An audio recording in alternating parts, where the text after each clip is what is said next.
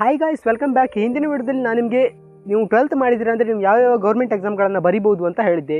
ಇವತ್ತಿನ ಈ ವಿಡಿಯೋದಲ್ಲಿ ನೀವು ಗ್ರ್ಯಾಜುಯೇಷನ್ ಮಾಡಿದ್ದೀರಾ, ಡಿಗ್ರಿ ಮಾಡಿದ್ದೀರಾ, BTech ಮಾಡಿದ್ದೀರಾ ಅಂದರೆ ನಿಮಗೆ ಯಾವ ಗೌರ್ಮೆಂಟ್ ಎಕ್ಸಾಮ್ ಅಪರ್ಚುನಿಟಿಗಳಿವೆ ಅಂತ ನೋಡೋಣ. ಬನ್ನಿ ಇವತ್ತಿನ ವಿಡಿಯೋನ ಸ್ಟಾರ್ಟ್ ಮಾಡೋಣ.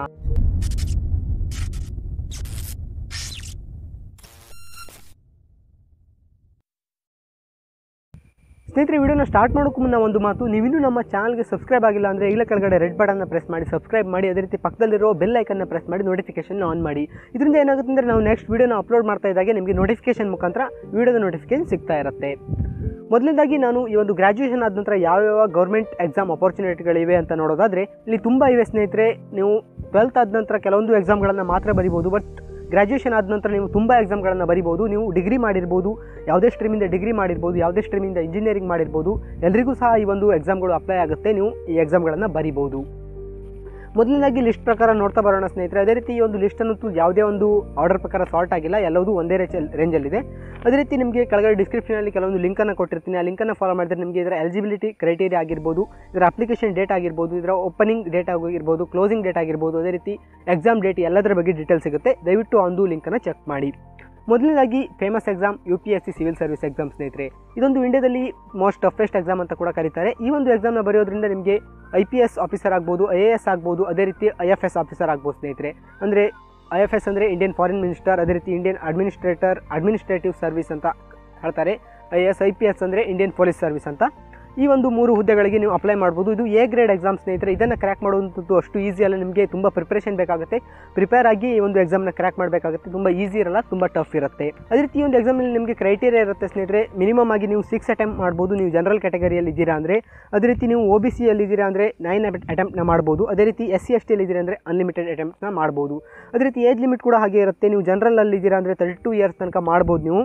ಅದೇ ರೀತಿ OBCಯಲ್ಲಿ ಇದ್ದೀರಾ ಅಂದರೆ 35 ಇಯರ್ ತನಕ. ಅದೇ ರೀತಿ SC ST ಆಗಿದ್ದೀರಾ ಅಂದರೆ 37 ಇಯರ್ ತನಕ ನೀವು ಏಜ್ ತನಕ ನೀವು ಈ ಒಂದು ಎಕ್ಸಾಮ್ಗೆ ಅಪ್ಲೈ ಮಾಡ್ಬೋದು. ಅದೇ ರೀತಿ ನೆಕ್ಸ್ಟ್ ನಮ್ಮ ಕರ್ನಾಟಕದಲ್ಲಿ ಬಂದರೆ KS ಎಕ್ಸಾಮ್.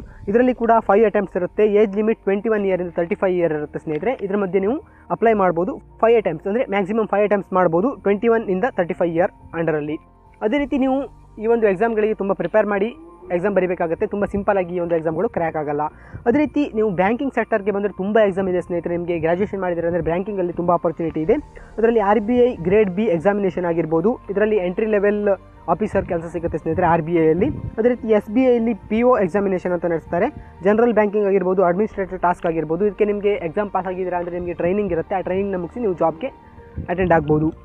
ನೆಕ್ಸ್ಟ್ ಬಂದರೆ IBPS PO ಎಕ್ಸಾಮಿನೇಷನ್. ಇದು ಕೂಡ ಬ್ಯಾಂಕಿಂಗ್ಗೆ ಸಂಬಂಧಪಟ್ಟಿರುವಂಥದ್ದು. Institute of banking personal selection ಅಂತ. ಇವರು ಕೂಡ ಜನರಲ್ ಬ್ಯಾಂಕಿಂಗ್ ಮತ್ತು ಅಡ್ಮಿನಿಸ್ಟ್ರೇಟಿವ್ಗೆ ಈ ಒಂದು ಎಕ್ಸಾಮ್ಗಳನ್ನು ನಡೆಸ್ತಾರೆ. ಇದನ್ನು ಕೂಡ ನೀವು ಬರೀಬಹುದು. ಅದೇ ರೀತಿ ನೆಕ್ಸ್ಟ್ IBPS ಸ್ಪೆಷಲಿಸ್ಟ್ ಆಫೀಸರ್. ಇದು ಸ್ವಲ್ಪ ಸ್ಪೆಷಲ್ ಸ್ನೇಹಿತರೆ. ಈ ಒಂದು ಎಕ್ಸಾಮ್ನಲ್ಲಿ ನಿಮಗೆ ಸ್ಪೆಷಲ್ ಒಂದು ಪೋಸ್ಟ್ಗೆ ಜಾಬ್ ಸಿಗುತ್ತೆ. ಅಂದರೆ ನೀವು IT ಆಫೀಸರ್ ಆಗ್ಬೋದು, ಅದೇ ರೀತಿ ಲಾ ಆಫೀಸರ್ ಆಗ್ಬೋದು, ಅದೇ ರೀತಿ ಅಗ್ರಿಕಲ್ಚರ್, ಮಾರ್ಕೆಟಿಂಗ್, HR, ಅದೇ ರೀತಿ ರಾಜ್ಯಸಭಾ ಅಧಿಕಾರಿ, ಬೇರೆ ಬೇರೆ ರೀತಿಯ ಪೋಸ್ಟ್ ಇರುತ್ತೆ. ನೀವು ಸ್ಪೆಷಲಿಸ್ಟ್ ಆಗಿ ಒಂದು ಜಾಬ್ಗೆ ಸೇರ್ಬೋದು ಸ್ನೇಹಿತರೆ ಈ ಒಂದು ಎಕ್ಸಾಮ್ ಬರೆಯೋದ್ರಿಂದ. ಅದೇ ರೀತಿ ನೆಕ್ಸ್ಟ್ ಬಂದರೆ ಮತ್ತೊಂದು ಫೇಮಸ್ ಎಕ್ಸಾಮ್ SSC CGL ಅಂದರೆ staff selection commission combined graduate level ಅಂತ. ನಿಮಗೆ ಹಿಂದಿನ ವಿಡಿಯೋದಲ್ಲಿ ನಾನು SSC ಅವರ ಒಂದು ಎಕ್ಸಾಮ್ ಹೇಳಿದ್ದೆ CHSL ಅಂತ. ಅದು 12th ಪಾಸ್ ಆದರೆ ಮಾತ್ರ ಬರಿಬೋದಿತ್ತು, 12th ಪಾಸ್ ಆದವರು ಬರಿಬೋದಿತ್ತು. ಬಟ್ ಈ ಒಂದು ಎಕ್ಸಾಮ್ SSC CGL ಏನಿದೆ ಅದು ಗ್ರ್ಯಾಜುಯೇಷನ್ಗವರಿಗೆ ಮಾತ್ರ. ಈ ಒಂದು ಎಕ್ಸಾಮ್ನಲ್ಲಿ ನೀವು ಬೇರೆ ಬೇರೆ ರೀತಿಯ ಹುದ್ದೆಗಳನ್ನು ಪಡಿಬೋದು. ನೀವು ಏನು CBI ನೋಡ್ತೀರಾ, ಆ ಒಂದು CBI ಆಗಿರ್ಬೋದು, ಅದೇ ರೀತಿ ಇನ್ಕಮ್ ಟ್ಯಾಕ್ಸ್ ಡಿಪಾರ್ಟ್ಮೆಂಟ್ ಆಗಿರ್ಬೋದು, ಅದೇ ರೀತಿ ಇನ್ಸ್ಪೆಕ್ಟರ್ ಆಗಿರ್ಬೋದು, ಅದೇ ರೀತಿ ಅಸಿಸ್ಟೆಂಟ್ ಸೆಲೆಕ್ಷನ್ ಮಿನಿಸ್ಟರ್ ಆಗಿರ್ಬೋದು, ಅಸಿಸ್ಟೆಂಟ್ಸ್ ಎನ್ಫೋರ್ಸ್ಮೆಂಟ್ ಮಿನಿಸ್ಟರ್ ಆಗಿರ್ಬೋದು. ಈ ರೀತಿ ಬೇರೆ ಬೇರೆ ರೀತಿಯ ಹುದ್ದೆಗಳಿವೆ, ಇವುಗಳನ್ನು ನೀವು ಸೇರ್ಬೋದು. ಅದೇ ರೀತಿ ಇದರ ಒಂದು ಏಜ್ ಲಿಮಿಟ್ ಅನ್ನುವಂಥದ್ದು 18 to 32 ಇಯರ್ಸ್ ಆಗಿರುತ್ತೆ. ಅದೇ ರೀತಿ ಇದರಲ್ಲಿ ಯಾವುದೇ ಒಂದು ಲಿಮಿಟ್ ಇರಲ್ಲ, ಎಷ್ಟು ಸಲ ಬೇಕಾದರೂ ನೀವು ಒಂದು ಎಕ್ಸಾಮ್ನ ಅಟೆಂಪ್ಟ್ ಮಾಡ್ಬೋದು. ಈ ಒಂದು ಎಕ್ಸಾಮ್ಗೆ ತುಂಬ ಅಪ್ಲಿಕೇಶನ್ಗಳು ಬರುತ್ತೆ ಸ್ನೇಹಿತರೆ. ತುಂಬ ಒಂದು 10 ರಿಂದ 15 ಲಕ್ಷ ಅಪ್ಲಿಕೇಶನ್ಗಳು ಬರುತ್ತೆ. ಅದರಲ್ಲಿ ವೇಕೆನ್ಸಿ ಇರುವಂಥದ್ದು 10 ರಿಂದ 15 ಸಾವಿರ ಅಷ್ಟೇ. ಆದ್ದರಿಂದ ನೀವು ಯೋಚನೆ ಮಾಡಿ ಈ ಒಂದು ಎಕ್ಸಾಮ್ಗಳಲ್ಲಿ ನಿಮಗೆ ಪಾಸ್ ಆಗುವಂಥ ಚಾನ್ಸ್ ಎಷ್ಟಿರುತ್ತೆ ಅಂತ. ಅದೇ ರೀತಿ ನೀವು ಎಷ್ಟು ಎಕ್ಸಾಮ್ನ ಬರೀತೀರಾ ಅಷ್ಟು ನಿಮಗೆ ಅಪರ್ಚುನಿಟಿಗಳು ಸಿಗುತ್ತೆ ಸ್ನೇಹಿತರೆ. ಅಂದರೆ ನೀವು ತುಂಬ ಎಕ್ಸಾಮ್ಗಳನ್ನ ಬರ್ದಿದ್ದೀರಾ ಅಂದರೆ ಒಂದಲ್ಲ ಒಂದು ಎಕ್ಸಾಮಲ್ಲಿ ಪಾಸ್ ಆಗ್ತೀರಾ, ಅವಾಗ ನಿಮಗೆ ಅಪರ್ಚುನಿಟಿಗಳು ಜಾಸ್ತಿ ಆಗುತ್ತೆ. ಅದೇ ರೀತಿ ನಿಮಗೆ ಪ್ರಿಪರೇಷನ್ ಕೂಡ ತುಂಬ ಮುಖ್ಯ. ಅದರಿಂದ ಚೆನ್ನಾಗಿ ಪ್ರಿಪರೇಷನ್ ಮಾಡಿ ಖಂಡಿತವಾಗಿ ಸೆಲೆಕ್ಟ್ ಆಗ್ತೀರಾ. ಅದೇ ರೀತಿ ರೈಲ್ವೆ ಡಿಪಾರ್ಟ್ಮೆಂಟಲ್ಲಿ ಬಂದರೆ RRB NTPC ಅಂತ. ಇದರಲ್ಲಿ ಅಸಿಸ್ಟೆಂಟ್ ಸ್ಟೇಷನ್ ಮಾಸ್ಟರ್ ಆಗಿರ್ಬೋದು. ಈ ರೀತಿ ಬೇರೆ ಬೇರೆ ರೀತಿ ಪೋಸ್ಟ್ಗಳಿರುತ್ತೆ. ನೀವು ರೈಲ್ವೆಯಲ್ಲಿ ಕೂಡ ನೀವು ಗ್ರ್ಯಾಜುಯೇಷನ್ ಆದ ನಂತರ ಅಪ್ಲೈ ಮಾಡ್ಬೋದು, ನಿಮಗೆ ಒಳ್ಳೆಯ ಹುದ್ದೆಗಳು ಸಿಗುತ್ತೆ. ಅದೇ ರೀತಿ ನೆಕ್ಸ್ಟ್ ಬಂದರೆ LIC AAO ಎಕ್ಸಾಮಿನೇಷನ್. ಇದರಲ್ಲಿ ನಿಮಗೆ ಅಡ್ಮಿನಿಸ್ಟ್ರೇಷನ್ AAO ಆಗಿರ್ಬೋದು, ಅದೇ ರೀತಿ ಡೆವಲಪ್ಮೆಂಟ್ AAO ಆಗಿರ್ಬೋದು, ಅದೇ ರೀತಿ ಅಕೌಂಟ್ AAO ಅಂತ 3 ಪೋಸ್ಟ್ ಇರುತ್ತೆ. LICಯಲ್ಲಿ ನಿಮಗೆ ಈ ಒಂದು ಜಾಬ್ ಸಿಗುತ್ತೆ. LIC ಆಫೀಸರ್ ಆಗಿ ನೀವು ಕೆಲಸ ಮಾಡ್ಬೋದು. ಅದೇ ರೀತಿ ನೆಕ್ಸ್ಟ್ ಬಂದರೆ ಬ್ಯಾಂಕಿಂಗ್ನಲ್ಲಿ IBPS ಮತ್ತು SBIರ ಕ್ಲರ್ಕ್ ಎಕ್ಸಾಮಿನೇಷನ್ ಇರುತ್ತೆ. ಇದನ್ನ ಕೂಡ ನೀವು ಅಪ್ಲೈ ಮಾಡ್ಬೋದು ಗ್ರ್ಯಾಜುಯೇಷನ್ ಆದ ನಂತರ. ಇದಿಷ್ಟು ಬ್ಯಾಂಕಿಂಗ್ ಸೆಕ್ಟರ್ ಆಯಿತು ಸ್ನೇಹಿತರೆ. ನೆಕ್ಸ್ಟ್ ನೀವು ಆರ್ಮಿ ಏನಾದರೂ ಜಾಯ್ನ್ ಮಾಡ್ತಾ ಇದ್ದೀರಾ ಅಂದರೆ ಆರ್ಮಿ ಅಥವಾ ಆಗಿರ್ಬೋದು, ಡಿಫೆನ್ಸ್ ಆಗಿರ್ಬೋದು, ನೀವು ND ಎಕ್ಸಾಮ್ನ ಬರೀಬೋದು. ಅದ್ರ ಜೊತೆಗೆ UPSC CDS ಎಕ್ಸಾಮ್ ಇದೆ, ಇದನ್ನ ಕೂಡ ಬರೆದು ನೀವು ಆರ್ಮಿಯಲ್ಲಿ ಜಾಯ್ನ್ ಆಗ್ಬೋದು. ನೀವು ಗ್ರ್ಯಾಜುಯೇಷನ್ ಆದ ನಂತರ ನೀವು ಆರ್ಮಿಗೆ ಜಾಯ್ನ್ ಆಗಬೇಕಂದ್ರೆ ತುಂಬ ಆಪರ್ಚುನಿಟಿ ಇದೆ ಸ್ನೇಹಿತರೆ. ನೀವು ಗೂಗಲಲ್ಲಿ ಸರ್ಚ್ ಮಾಡಿ ನಿಮಗೆ ಖಂಡಿತವಾಗಿ ತುಂಬ ಈಸಿಯಾಗಿ ಸಿಗುತ್ತೆ ಎಲ್ಲ ಆಪರ್ಚುನಿಟಿಗಳು. ಅದೇ ರೀತಿ ಈ ಒಂದು SSC CGL ಆಗಿರ್ಬೋದು, ಈ ಒಂದು UPSC ಎಕ್ಸಾಮ್ ಆಗಿರ್ಬೋದು, ಇವುಗಳ ಒಂದು ಅಪ್ಲಿಕೇಶನ್ ಅಂತೂ ನಾರ್ಮಲ್ ಆಗಿ ಏಪ್ರಿಲ್ ಟು ಮಾರ್ಚ್, ಏಪ್ರಿಲ್ ಈ ರೀತಿ ಬರುತ್ತೆ. ಏಪ್ರಿಲಲ್ಲಿ ಬರುತ್ತೆ. ಆಲ್ಮೋಸ್ಟ್ ನೆಕ್ಸ್ಟ್ ಇಯರ್ ನೀವು ಅಪ್ಲೈ ಮಾಡ್ಬೋದು. ಆಲ್ಮೋಸ್ಟ್ ಏಪ್ರಿಲಲ್ಲೇ ಬರುತ್ತೆ ಅಂತ ಅನ್ಕೋತೀನಿ. ಅದರಿಂದ ನೀವು ದಯವಿಟ್ಟು ಈ ಒಂದು ಲಿಂಕನ್ನು ಚೆಕ್ ಮಾಡಿ. ಇದರಲ್ಲಿ ನಿಮಗೆ ಡೇಟ್ ಎಲ್ಲ ಸಿಗುತ್ತೆ, ಯಾವಾಗ ಎಂಡ್ ಆಗುತ್ತೆ, ಯಾವಾಗ ಸ್ಟಾರ್ಟ್ ಆಗುತ್ತೆ ಅಂತ.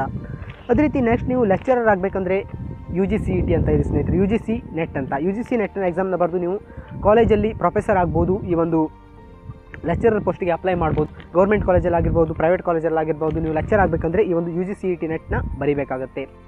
ಇದಿಷ್ಟು ಈ ಒಂದು ಗ್ರ್ಯಾಜುಯೇಷನ್ ಆದವರಿಗೆ ಅಪರ್ಚುನಿಟಿಗಳು ಸ್ನೇಹಿತರೆ. ಅದೇ ರೀತಿ ಕೆಲವೊಂದು ಸೆಕ್ಷನಲ್ಲಿ ನಿಮಗೆ ಸ್ಪೆಸಿಫಿಕ್ ಆಗಿ BTech ಆಗಿರಬೇಕಾಗುತ್ತೆ. ಕೆಲವೊಂದು ಕಡೆಯಲ್ಲಿ ನಿಮಗೆ 3 ಇಯರ್ ಗ್ರ್ಯಾಜುಯೇಷನ್ ಆಗಿದ್ರು ಸಹ ತಗೊಳ್ತಾರೆ. ಅದರಿಂದ ಎಲ್ಲ ಒಂದು ಎಲಿಜಿಬಿಲಿಟಿ ಕ್ರೈಟೀರಿಯಾಗಳನ್ನು ಡಿಸ್ಕ್ರಿಪ್ಷನಲ್ಲಿ ಕೊಟ್ಟಿರ್ತೀನಿ, ಚೆಕ್ ಮಾಡ್ಕೊಳ್ಳಿ.